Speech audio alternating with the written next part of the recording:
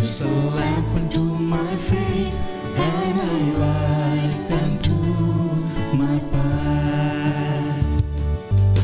Thy word is a lamp unto my feet, and a light unto my path. First reading. A reading from the prophet Isaiah, chapter 49, verses 8 to 15.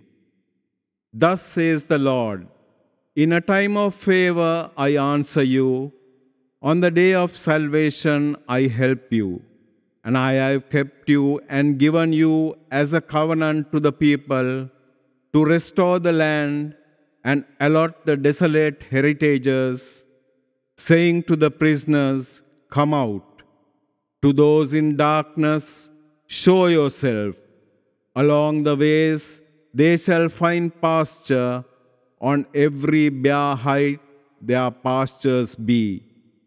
They shall not hunger or thirst, nor shall the scorching wind or the sun strike them. For he who pities them leads them and guides them beside spring of water.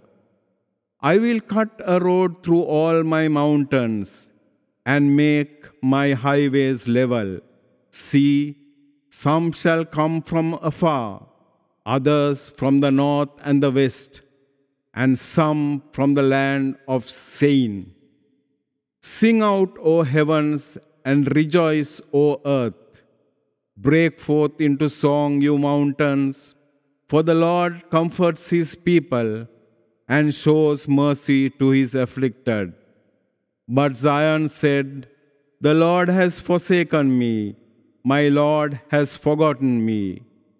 Can a mother forget her infant, be without tenderness for the child of her womb? Even should she forget, I will never forget you. The word of the Lord. A reading from the Holy Gospel of St. John, chapter 5, verses 17 to 30. Jesus answered the Jews, my Father is at work until now, so I am at work. For this reason they tried all the more to kill him, because he not only broke the Sabbath, but he also called God his own Father, making himself equal to God. Jesus answered and said to them, Amen, amen, I say to you, the Son cannot do anything on his own, but only what he sees the Father doing. For what he does, the Son will do also.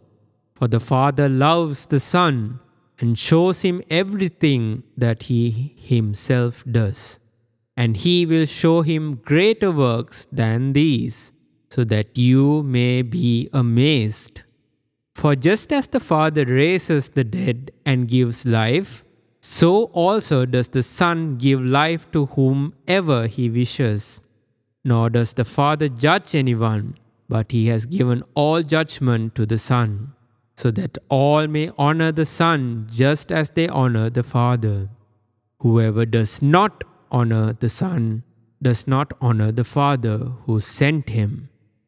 Amen, amen, I say to you, whoever hears my word and believes in the one who sent me has eternal life and will not come to condemnation, but has passed from death to life.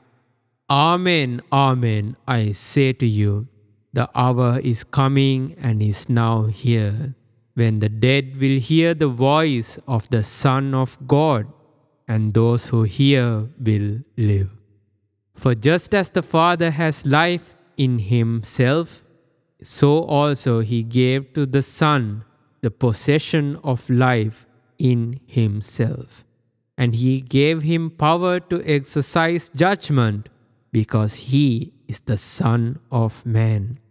Do not be amazed at this, because the hour is coming in which all who are in the tombs will hear his voice and will come out. Those who have done good deeds to the resurrection of life, but those who have done wicked deeds to the resurrection of condemnation. I cannot do anything on my own. I judge as I hear, and my judgment is just, because I do not seek my own will, but the will of the one who sent me. This is the gospel of the Lord. My dear friends in Christ Jesus, the Lord Jesus has come into the world. And it is the Lord God who sent him as his only Son. And people are not ready to accept him. And he has come into the world as the supreme judge, as the one who is going to judge the world. It's also an authority given by God Almighty to the Son. People are not ready to listen to him, but the dead will listen to him.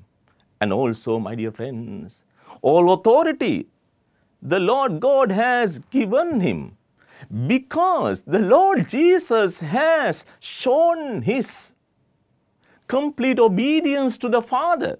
And he does not want to do anything on his own, but he has done everything under the guidance of the Spirit, and he has obeyed God Almighty.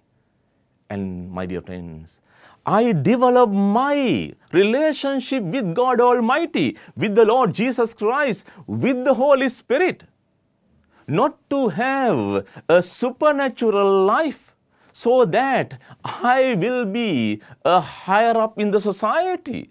I develop the relationship with the Lord so that I can come to know the will of the Father regarding my life, and so that I can obey.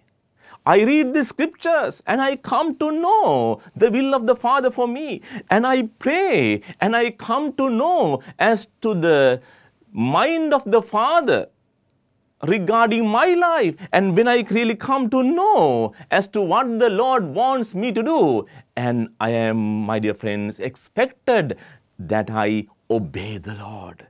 As the Lord Jesus obeyed God the Father, we are invited to obey God Almighty at all times, my dear friends. During this season of Lent, we are reminded the Lord Jesus paid the price and he obeyed the Father in the same way day in and day out. When I engage in prayer, when I read the scriptures, when I go for the sacrament of reconciliation, confession, when I partake of the Holy Eucharist, when the Lord speaks to me, I am invited to obey the Lord. And I am invited thereby to see as to how the Lord is asking me to act in my life, in my relationship with God Almighty. When I obey, sometimes maybe that I cannot do what I want. I need to do what the Lord wants me regarding my life. When I do it, I am reminded that I am witnessing to the living presence of the Lord, asking for that grace. Let us pray during this holy day. Amen.